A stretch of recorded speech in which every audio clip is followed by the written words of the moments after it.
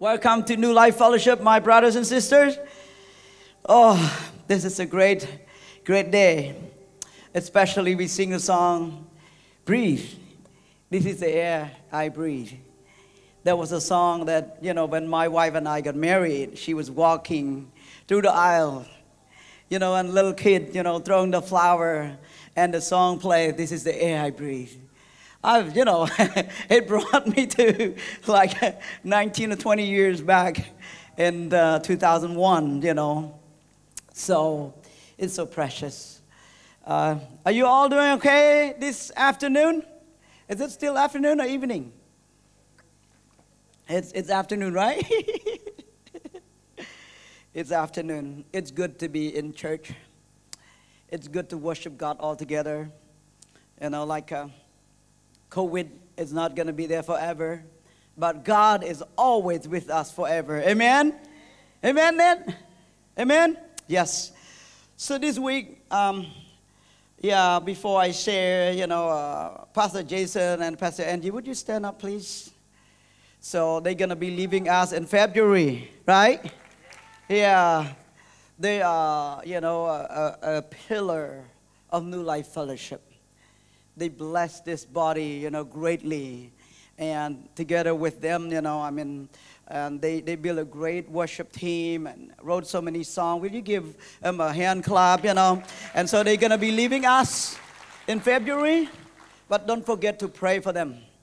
They feel like it's time for them to receive a call back to the United States to have built the body of Christ over there as well. And so when they leave over here, we can rise up, right? Can help one another. I can rise up a little bit speaking English, speaking in English, to you, to some people. So I believe that by the grace of God, God will help me. Do you all believe that? Yes. So today I'm going to talk about the local church. The local church is the fellowship of believers. The local church is the fellowship of believers. If this local church we don't meet, we cannot build one another. Cindy is here. She came to Cambodia in 1995, right? 1995. At that time, the church was so small. I think we have only 7 people, 15 people, something like that. We have 7 to 15 people, not many people that get to know the Lord, experience the love of God.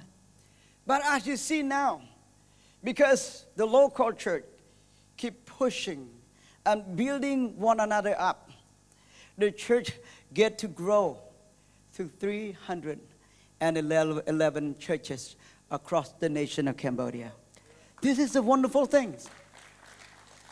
And many, many lives have been changed, have been transformed by the love of our Lord Jesus Christ.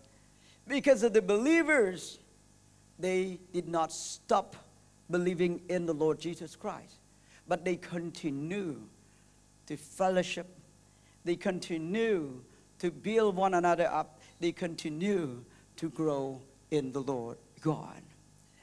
I'm going to read from, just want to let you know as well, after we finish this series, we're going to send people from this church to visit the provincial churches across the nation of Cambodia as well.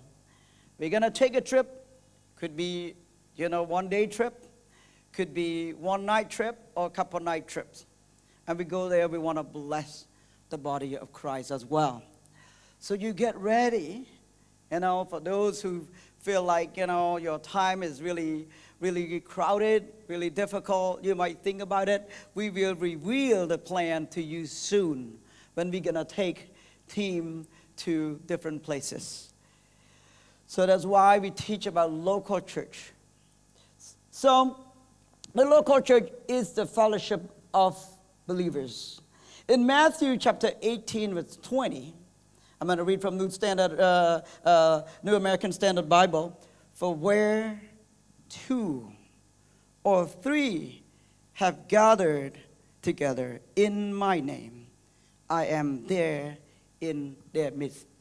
This is what Jesus said. If you are meeting together I'm there with you. What's there for? I believe He's there to help us. He's there to teach us. He's there to coach us. God is present everywhere when you meet together in His name. So many great things happen. In the book of Acts, chapter 2, verse 41 to 47, I'm going to read from NIV. Those who accepted his message, accepted Peter's message, were baptized, and about 3,000 were added to their number that day. Can you imagine one preaching the gospel, and after that, people were cut to the heart, and people said, what should I do? And people wanting to know Christ. Can you imagine if you are to go out to these countryside churches, after you preach, and you get to see something's happening. You know, we do the church plant in Kampong Thom in 1999. So the reason that we go there, because there were some miracles over there. There's a brand new believer. She just got saved, and she said, if your God had power, can your God have transformed? Can your God change my father's heart? Because my father is an alcoholic. He's a drunkard, and he smokes cigarettes all the time. He's a naughty man. We said, of course, our God can. Guess what? We prayed for her. 1 week later, she received a letter from her dad. Her dad said, come and see me. As you know, not many Cambodian people write letters and send to their kids. No.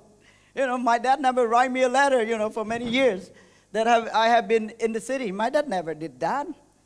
But this guy, after he got transformed by the power of God, because she joined with us in Phnom Penh, she ran away from her dad because her dad was a bad man.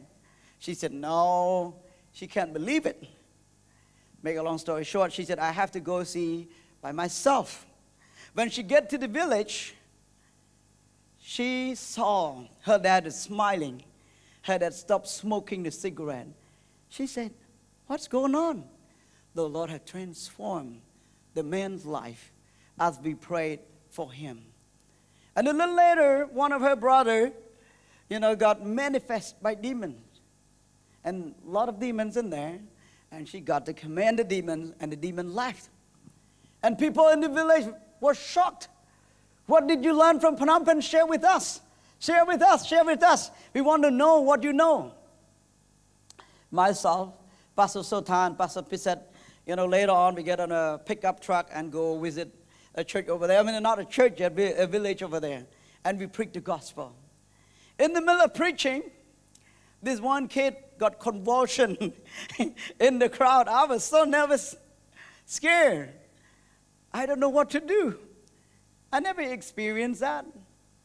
But by the power of God, that we believe that God has power, we command the spirit that manifests in that boy to leave. Leave that boy. And the villagers were shocked. And everyone, more of them, wanting to know about the Lord God, wanting to know where did we receive this power from. And we get to start that church because of that miracle. See, after Peter preached, there were thousands of people give their life to the Lord. They devoted themselves to the apostles' teaching, and to fellowship, and to breaking of bread, and a prayer. And everyone was filled with awe at many wonders and signs performed by the apostles. You know that you can pray and cast out demons in the name of the Lord God, Jesus Christ. The Lord Jesus Christ is the name above all names. Last week, I went to pray. I went to meet with somebody, talk to them, loving on them. In the middle of talking, the man stopped talking to me completely. What's going on? I thought we were in a conversation. He don't want to say anything. And I asked him, can you say Jesus? And the man, no. Something wrong. When you cannot say Jesus. Can you say Jesus? Nope, he don't want to say it. Can you say Jesus? Nope. I spent many hours to pray for that gentleman. Make a long story short, finally, after many hours, I was tired, and that guy's tired. And finally, I prayed and I speak in tongues. Oftentimes, people don't believe in speaking in tongues. Speaking in tongues it's another language. There was the gift by the Holy Spirit to the believers.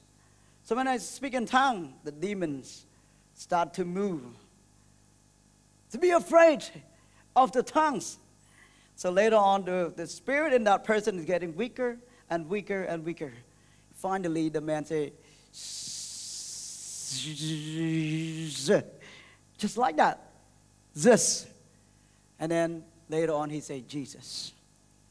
The man was completely, almost like dead, tired, after it was manifest by the demons for so many hours. It's not my power, but it's a power that was given to me by the Lord God. You can do that as well. You can perform signs and wonders in the name of the Lord our God as well. That's why Jesus' name is a name above all names. Many wonders and signs performed by the apostles. All the believers were together. See, they come together again. Come together and had everything in common. They sold property and possessions, gave to anyone who had need. Can you imagine? Like, oh, I sell my house, I sell my land, I give it to you, I help you. Every day. They continued to meet together in the temple courts. They meet in the temple court. As you look at it, 3,000. Can be a lot of people. Well, the preacher must have a hard time. You know, how can he preach to 3,000 people? These people must bring their kids along as well. These people must bring their wives along as well. Could be like maybe, let's say, 7,000 or 8,000 or something like that. You know, thousands of people came. And I think they must be really, really, really quiet, paying attention to the word was preached by the apostle. Every day, they continued to meet together in the temple courts. They broke bread in their homes and ate together. They ate together with glad and sincere hearts, praising God and enjoying the favor of all the people. And the Lord added to their number daily those who were being saved. So point number one, the local church is a place of fellowship. Some people said, oh, I believe in Christ. I don't have to go to church. I just believe. I just believe. It's a place where they can fellowship. They fellowship in the temple's courts. They can fellowship in their home. Sometimes, someday people are busy, but don't forget to meet in the temple's court. Don't forget to meet in the churches. And don't forget to meet in homes as well. In Romans 16:5, the Apostle Paul said, also greet the church that is in their house. So there must be churches in the houses everywhere. Greet Epaphras, my beloved, who is the first convert to Christ from Asia. The Apostle Paul greeting these people from a distance. People meet in the homes. So with this pandemic thing, it's important for people to meet in home as well. Meet in home. Pray for one another at home. And all that in Colossians chapter 4 verse 14, greet the brethren who are in Laodicea. And also Nympha and the church that is in her house. So it's important. Sometimes it's important to meet in the home churches as well. If you have your house, if you have it available, just open it up, invite other people to come and meet together. Now I guarantee you, when you meet together, some great thing happen at that place. Some great thing happen. I believe that. So, local church is a place where people can fellowship. Point number 2, life will be helped and protected in the local church fellowship. If you need help, go to church. Go to local church. They will help you. If you need encouragement, go to church. They will help you. Not many people get to do that. In Proverbs 27:17, iron sharpens iron. So one man sharpens another. When we meet in the local church, people sharpen people. People encourage the people. People pray for one another. People help meet the need of one another as well. In Acts chapter 2:43, everyone who was filled with awe at many wonders and signs performed by the apostle, all the believers were together and had everything in common. They sold property and possession to give to one another who had need. This is important. All of us have certain level of need, and we want to meet that need. And the pastor alone cannot meet that need. Your family alone cannot meet that need. Sometimes it takes a lot of people to meet that need. So it's important for the believers to remember, don't just look to the pastors, don't just look to the leader. Look to one another. Build one another up as well. I believe that God gave every one of us a level of gifts. We can build one another up. This church, we believe in iron sharpen iron. We believe in making more disciples. As I said, now we have 311 churches across the nation of Cambodia. We're not satisfied. We want more people to be transformed, getting to know God, experience the love of God. Point number 3, in the local church, life will be grown in the local church meeting. I guarantee life will be grown. Will be grown in the local church. John 6:3, when he got to the other side, he climbed a hill and sat down. Jesus got to the other side, climbed the hill and sat down, surrounded by his disciple. He sit down and teach his disciple. And after that, after he teach, he performed signs and wonders. Philip learned from Jesus, wow, we need to spend a lot of money to buy food. But Jesus can perform signs and wonders beyond you and I expected. Mark chapter 1 verse 35, in the early morning, while it was still dark, Jesus got up and left the house and went away to a secluded place and was praying there. Even though Jesus, he liked to meet with his Father, he always find time to meet together with his Father. You and I, if we want to grow in the Lord, if we want to grow to be a better person, always find someone to mentor us and learn from one another. When people meet together, young believers will grow to be mature in God. Children learn their great values in life.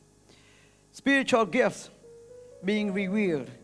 You start to find out your spiritual gift, need being met, history being created together, signs and wonders being performed. You start to see that you can do that as well. And the name of our Lord Jesus Christ is being famous. This is important, that believers continue to meet with one another. At our church, we continue to teach classes, LG class, this class and that class. And this year, we focus on marriage and men as well. We encourage marriage to grow in their love toward one another.